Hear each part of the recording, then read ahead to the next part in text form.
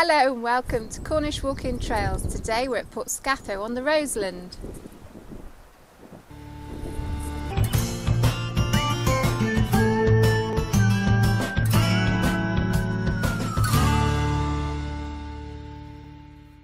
So for our walk today, we've parked here at the Portscatho and Porthcurnick Beach car park.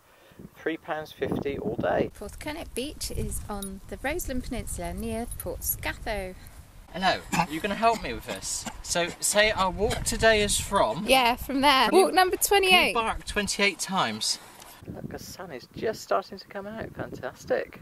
From the left end of the car park, assuming you're facing the sea, pass through a gate and bear left on a grassy path. A gate provides access to the coastal path before passing through a further gate and steps down to the beach. It's a lovely sheltered spot on the Roseland, but behind me is a bank of grey cloud, and every now and again on the sea you get the glimpse of some sunshine. It's teasing us, tantalising. So we're heading down there to Porthcurnick Beach.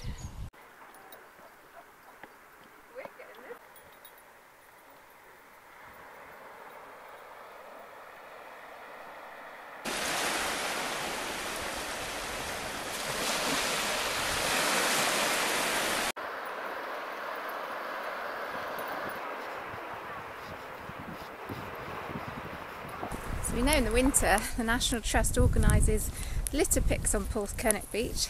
They pick up lots of it. Turn right through a gate to follow the coastal path again.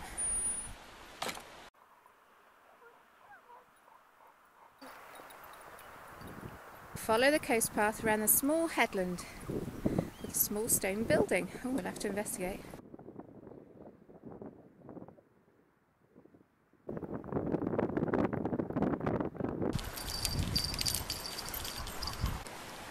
So looking up that way is Nair Head, and in the very distance is Dogman Point.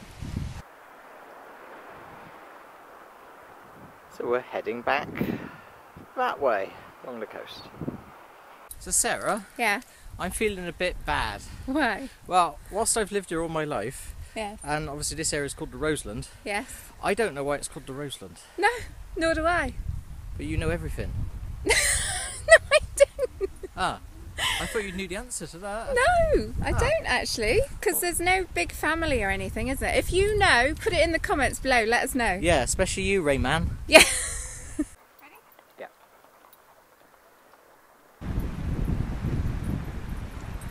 Headland is just covered in little flowers of the hawthorn. They've all opened at once. The sea is looking stunning today. With the reflection of the cloud, it's quite inky black, dark greens, beautiful greys. I love the sea when it's like this. It looks so moody. Just be aware there's a great big drop of a stile after this gate.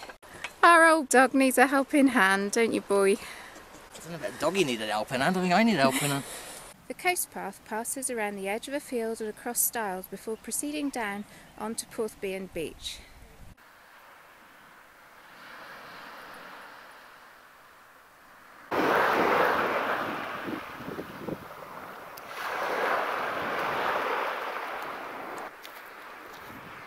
Someone's turned it into a little bit of sculpture, I think. Look at that. We're the only ones on this beach today.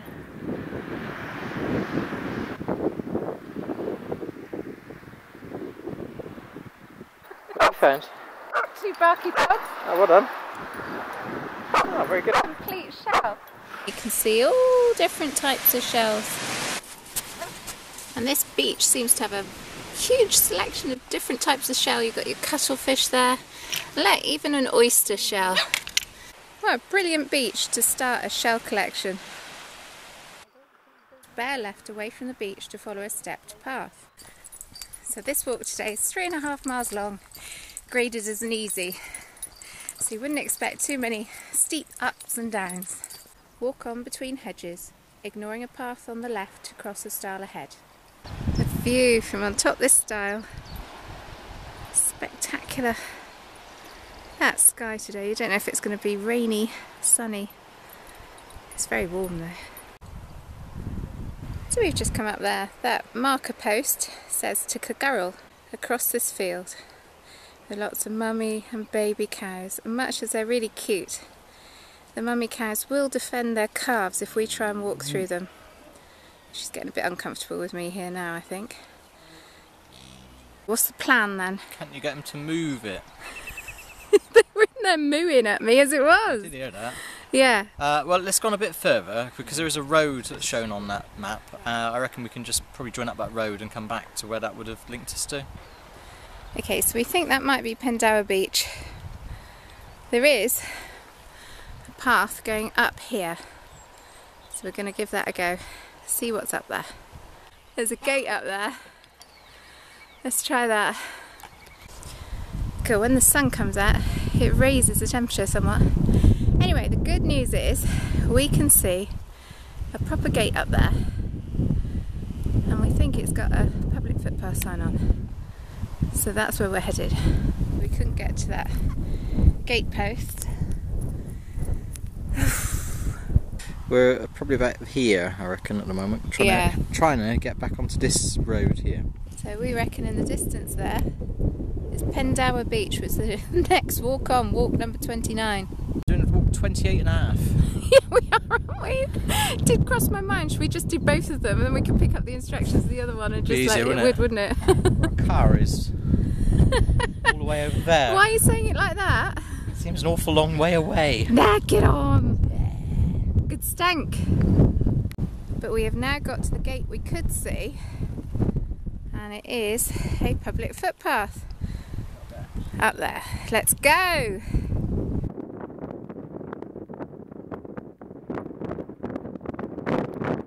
So we can see some houses in the distance now. Hopefully that's Cornwall. So although we had our slight detour, I think we're on track, and of course that is no fault of the book. There I am. I wonder if that's the top of the field we would have come out of, so we're going to try and rejoin at that track, aren't we? These cows are all sat down there. Makes it good fun, doesn't it? Yeah, hilarious. We are now in a field of free-range chickens, and they did ask us to put the doggies on the lead, which we would have done anyway. Look at them, aren't they just so cute? Look at our dogs, he doesn't know what to make of it. I think he's frightened of it. Brilliant, so we've joined up with where we should have come out. Footpath to the coast and Cornwall farm. So we're going to go up there. That way? Yes. Yay. Look at that, isn't that beautiful? There we go, the main A3078 between Truro and St Mawes. Now turn right, taking care this is a busy road. Before crossing the road, follow a tarmac road downhill. Traffic light on left. A traffic light road. Have you ever seen that before? Not for us to walk on. No. No. Go with caution. Where the road bears right, leave the road to take a public bridleway. So the traffic lights are to help caravans and motorhomes get to the campsite.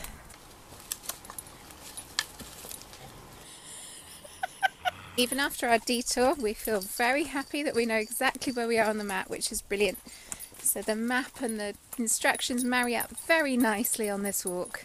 Warning, parts of this route can be muddy. I think we might have found it. Which way are you going? Yes, this is mud. I recognise this. Yes, we've seen a lot of it this winter, haven't we? Who lives in a house like this? Let's go through the keyhole. There's no keyhole, it's just a big hole. Alright then. The bridleway eventually reaches a road. Might need your help. So this stile is about 25 yards from a blind bend. So hop over quickly. Now, is she going to go over or under, ladies and gentlemen? She went under. Yay! So proceed across the field and over a second stile. Oh. Sunshine! Let's go! How did you do that? Okay, so this stile has defeated both our dogs, and it is broken at the bottom there, so you might need to just be aware of that. Cross a further field and stile in the same manner before crossing a third field adjacent to the left-hand boundary. Across the stile in the far left corner. What do you reckon? Well, the walk is graded as being easy. Yeah. And it's a fair enough comment that underfoot it is generally easy. It's the stiles more than anything. There's some quite tall stiles. So especially if you're coming out with your dogs, you probably will have to lift them over. It's quite narrow, that one. It's hard work. Yeah. This is really hard work, yeah. I know. So the book says in this field, go on a half left bearing. This post tells us the path has been officially diverted. Please follow waymarked route. So we go straight up the field.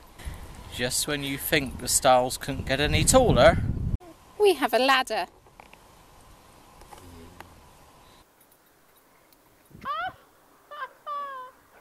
Sorry, baby, Mummy, come back for you. Well, we are down. This is a monster. It's like as tall as me. So we're now heading down around the field. It's actually a vineyard now. We're just going to stick to the edges of the field and head for the farm. I think it was a Friday afternoon in the county council office. Yeah. And they said, right, out to the Roseland and see how many of these you can hammer onto a post. Alright then mate, I'll do that. And he's decided to decorate it like a Christmas tree, isn't he? You go left, right and up. Okay, which way? The emergency exits are here, here and over there. Bear left through a gate and walk down past the barn to the left in front of the farmhouse.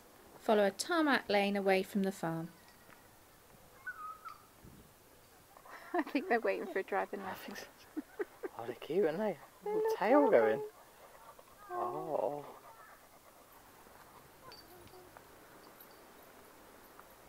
Cross the road and take a stile opposite marked Rosevine. The landowner has given us a clearly defined path between electrified electric fences. Where you go then? What? You want me to touch the electric fence? No, it's clicking, you can hear it. With ponies, they've been left in the washing machine too long on too hot a cycle. They shrunk. They're so cute. And they're going underneath. Okay. Good catch. Thank you. So, hidden in the hedge is the stile. Now go a few yards left before descending to a stream. Walk in the direction of the bungalow on the ridge. A fenced path leads to a tarmac lane. Turn right and walk through the village of Rosevine to reach Porthcurnick Beach once again.